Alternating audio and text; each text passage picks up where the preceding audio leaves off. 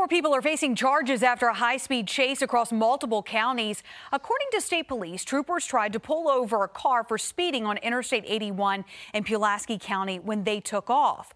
The driver continued into Wytheville before heading down Route 21 into Grayson County, eventually stopping in the Elk Creek area.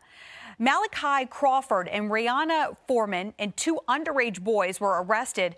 Police say there was a stolen gun in the car, which was also reported stolen out of Lynchburg.